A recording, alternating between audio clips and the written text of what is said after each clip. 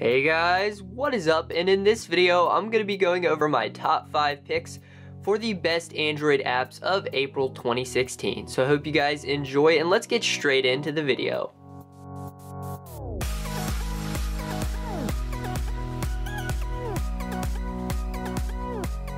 So the first app on my list is an application called Rocket VPN, and what it is it's essentially a free VPN for your Android smartphone that will encrypt the data on your smartphone to keep you safe and secure when using the internet.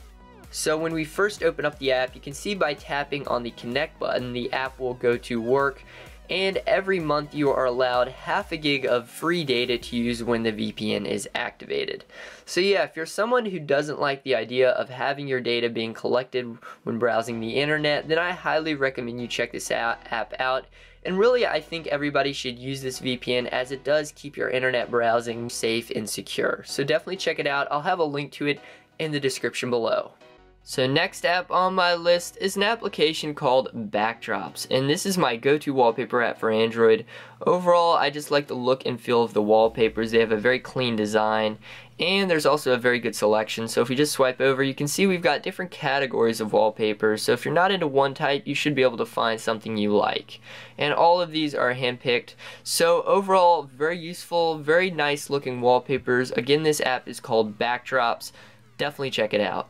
So next app on my list is an app called Here, and this is a map app, but what makes it unique from other apps is that it has the option to download maps for offline use. So if you're someone who struggles with a slow data connection, or you're just trying to save some extra data, then this will be very useful. So if we just open up the app, you can see here we've got a few different options, and you can of course use this app for other things like finding restrooms as well as finding restaurants and points of interest. So to show you guys how you can actually download maps, if we just tap download maps, select download maps, pick wherever you are, so I'm just going to select USA, and then you can download an individual state, and overall the downloads are fairly small, so overall very useful, so definitely check it out. Again, it's called Here, and it's really going to help save you a lot of data. So next app on my list is an application called AZ Screen Recorder. It's free and it's just dead simple, and that's why I use it. So to show you guys how it works, if I just tap on the application real quick, you can see right here we have a few different options.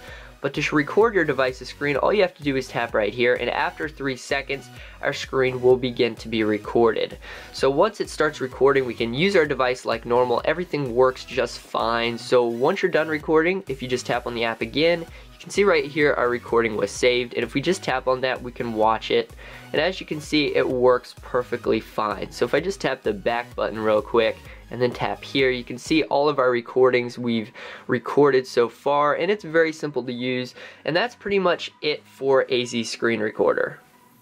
So the last app on my list is an app called CRAM, and what this is going to do is it's essentially going to shrink the file sizes of the photos on your phone from megabytes to kilobytes, and it's going to really help if you've got a phone that doesn't have enough space left, or if you're just trying to reduce the amount of space you take up on your phone. It'll really help with that. So once you launch the app, if you just tap Cram it and then tap start, it will allow you to select photos you want to shrink the file sizes of. So I'm just going to select this, and as you can see, I've taken a few sample photos.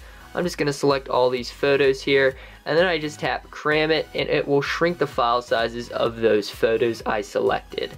So it's really going to help if you've got not much space left on your phone.